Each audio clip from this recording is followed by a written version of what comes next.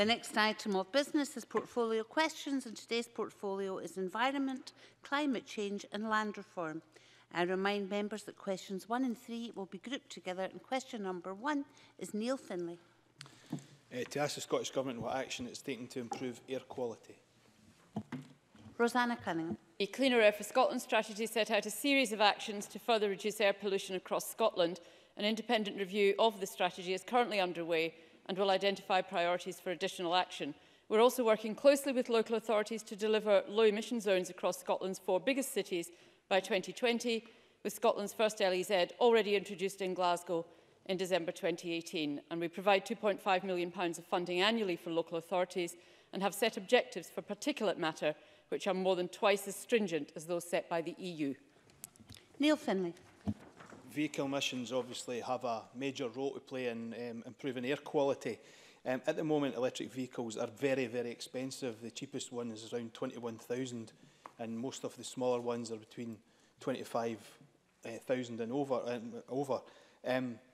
Currently, there's great success with the Cycle to Work scheme.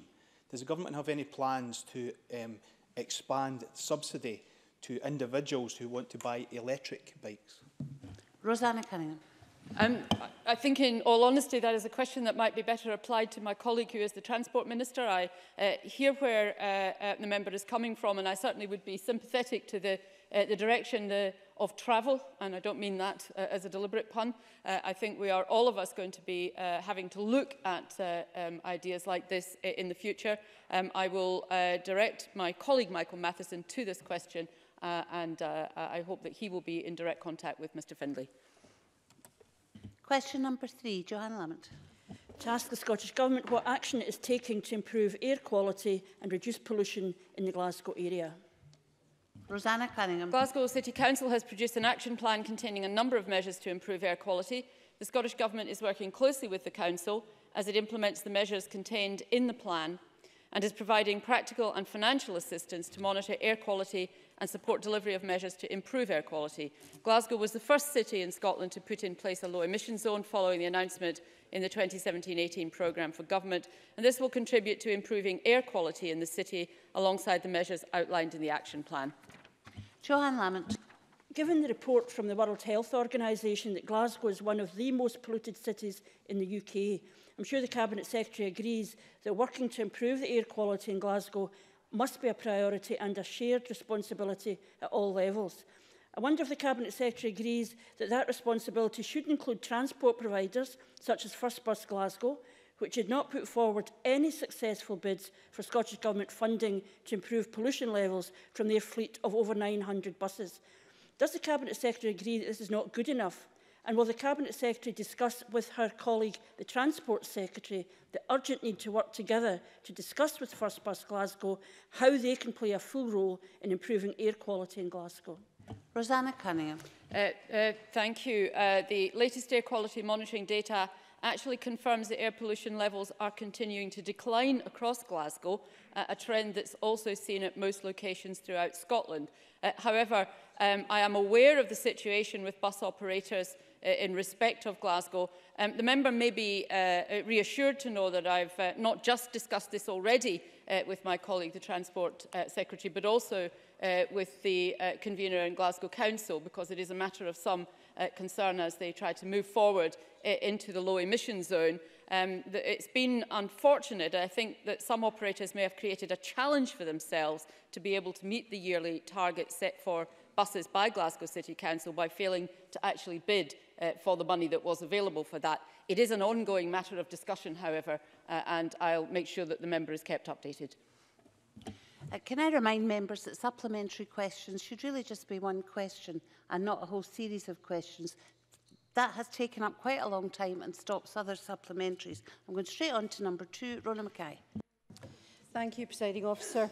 To ask the Scottish Government what its position is on the work of Society Zero, which is a Glasgow-based social enterprise that provides zero waste and plastic-free food, produce and products, and how it supports the establishment of such start-ups. Rosanna Cunningham. The Scottish Government welcomes the continued innovative approach taken by SMEs and charities to develop a variety of zero-waste initiatives across Scotland.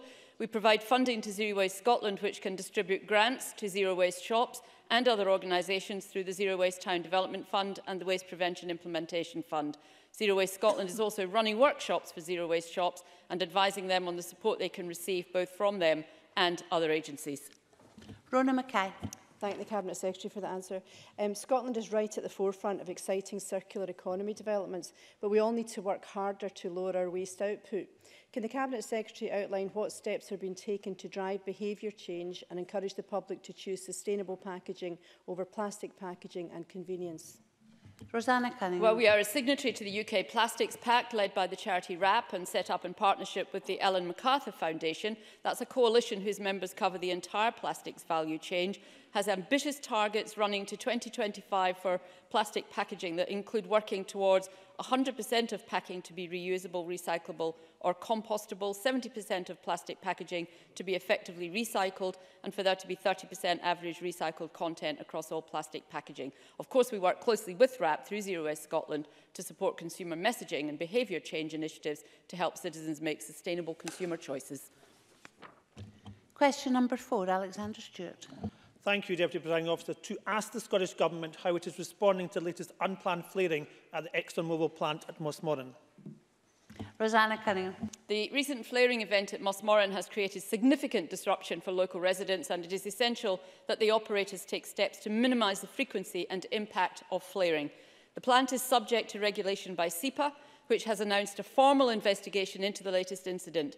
As part of a regulatory requirement imposed by SEPA, ExxonMobil has now submitted an evaluation of the best available techniques available to reduce and, where practicable, prevent the impacts associated with flaring. SEPA is now considering this, and we will continue to monitor developments closely. Alexander Stewart. I thank the Cabinet Secretary for that response. With hundreds of angry residents submitting complaints on the social and health impacts being faced by the recent flaring, can I ask what the Cabinet Secretary is planning to do to address the long-term environment social impacts for the operation at Mossmorran? Rosanna Cunningham. Well, I've been advised that at the moment, because of the ongoing investigation by SEPA, I need to be very careful about making further commitments. I am very conscious, however, of the issues that have arisen, and I suspect Mr Stewart may not be the only one who wants to raise this this afternoon. I don't want to prejudice the formal investigation that's currently taking place, so the immediate priority, I believe, should be to progress that.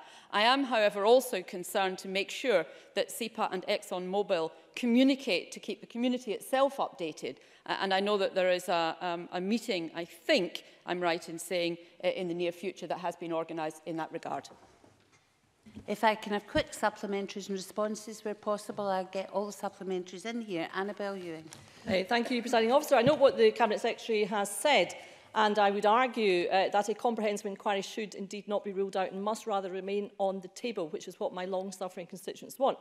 And if it is the case that the already launched SEPA investigation into this recent unplanned flaring incident should take its course in the first instance, surely that investigation must be expedited and proceed as a matter of urgency and must include an examination of the impacts on public health, as I have already called on SEPA to do. Rosanna Cunningham. Well, as I've already said, SEPA's ongoing investigation does need to be allowed to make progress before any further independent inquiries are considered.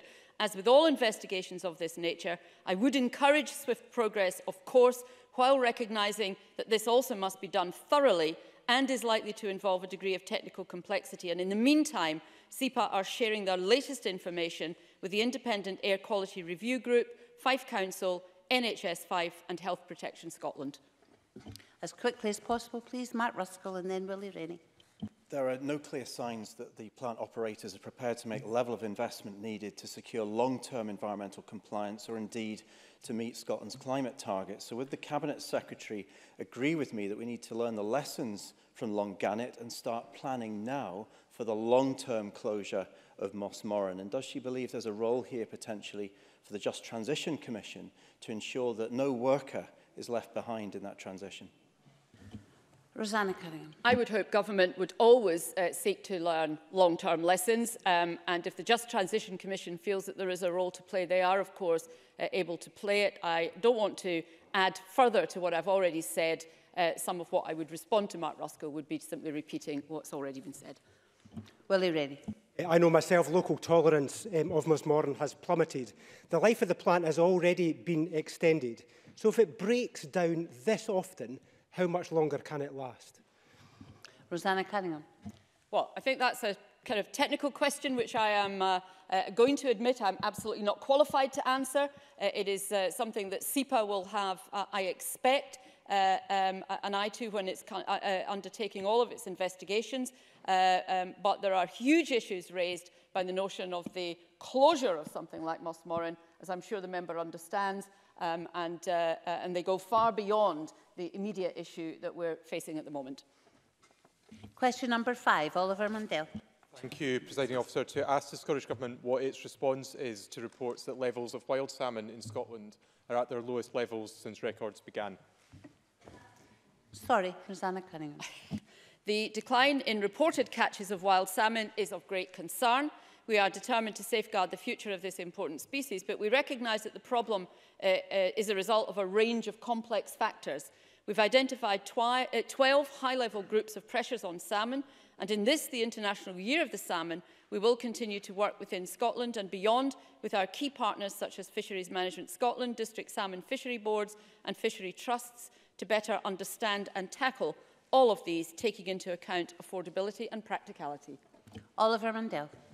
I thank the Cabinet Secretary for that answer. Fisheries Management Scotland have called on the Scottish Government to make salmon conservation a national priority. In that context, what specific measures will the Government introduce to ensure that existing man-made pressures on our iconic salmon populations are reduced and new pressures are avoided? Rosanna Cunningham. Well, we're continually assessing this and taking action. We're already working across a range of projects to address the various pressures on salmon and with a number of key partners that I've already listed, as well as SNH and SEPA. In March last year, we committed £500,000 to help fund research and projects to better quantify and mitigate the pressures on Scotland's salmon stocks. And in addition, SEPA is leading on work to remove or ease redundant barriers in rivers, utilising around £5 million of annual funding from the Scottish Government into the Water Environment Fund. So there's no quick fix on this, and I need to say this now. Action on any single one of the pressures we have identified is not a panacea which will resolve all of the challenges. Supplementary, Claudia Beamish. Presiding Officer, just as a follow-on to these serious concerns about the decline of this iconic species, will the Cabinet Secretary consider committing to taking action to ensure that the conservation status of salmon is fully taken into account in all regulatory decisions of relevance, including not just planning, but SEPA on controlled activity regulations and licensing decisions by Marine Scotland licensing operation teams and also SNH? As I've indicated, there are a huge range of pressures on wild salmon, not just here in Scotland, but right across the North Atlantic and in other countries. So any one or two things that we might be able to think about here in Scotland will not address the problem overall. So we've really got to look at it in a much bigger way. And in actual fact, the government has been doing so over the last number of years, as we've done with the recategorisation of a number of rivers, which is not always welcome, of course, by anglers. But the figures that we've seen published recently are perhaps a clearer exposition of why that has been necessary. Question number 6, Stuart McMillan. Thank you, Presiding Officer. To ask the Scottish Government what it's doing to eliminate using single-use plastic packaging. Rosanna Cunningham.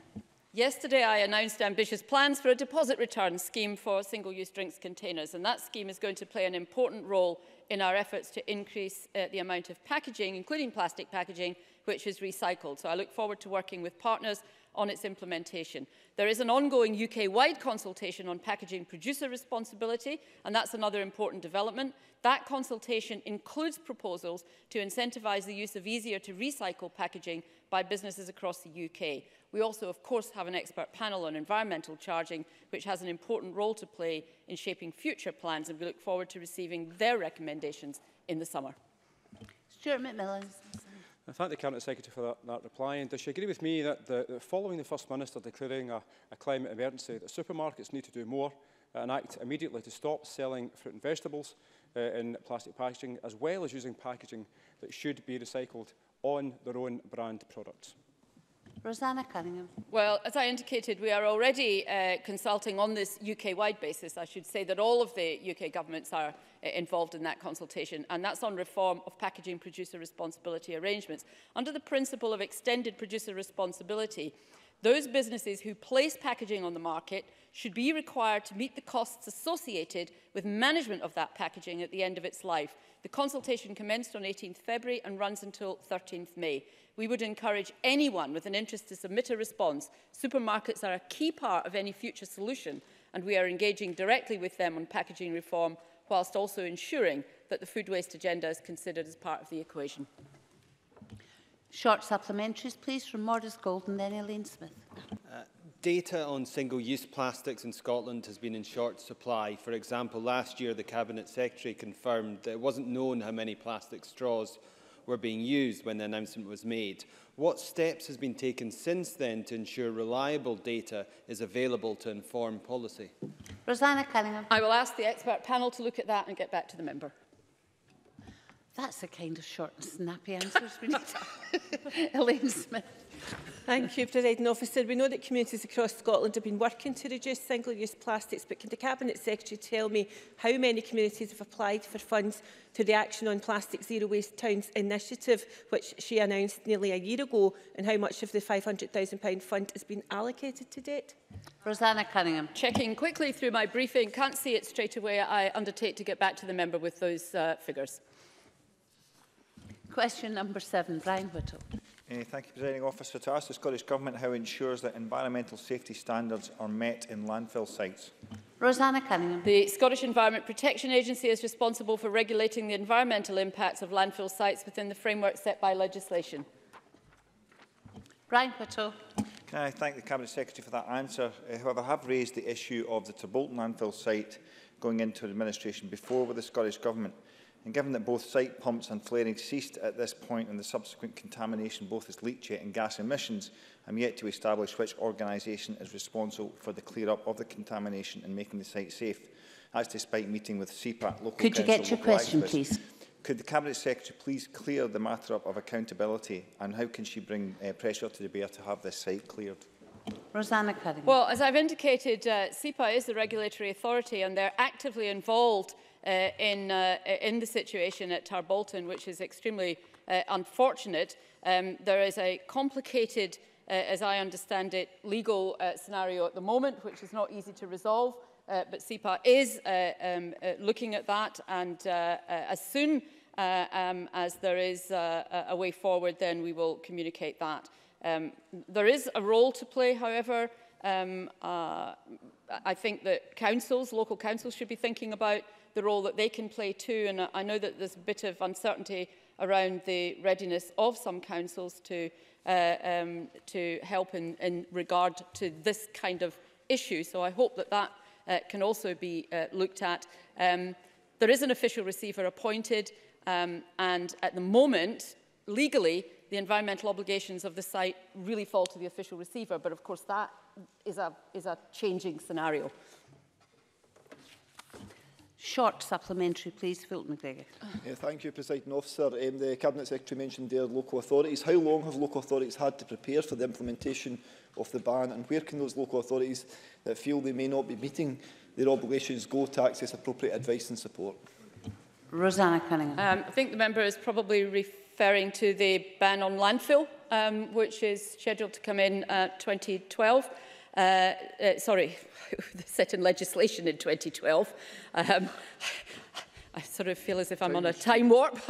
There has been significant time to repair, so it is disappointing at the moment that there are not solutions in place in all councils. 14 local authorities do have long-term solutions. The others, some other authorities have interim solutions in place.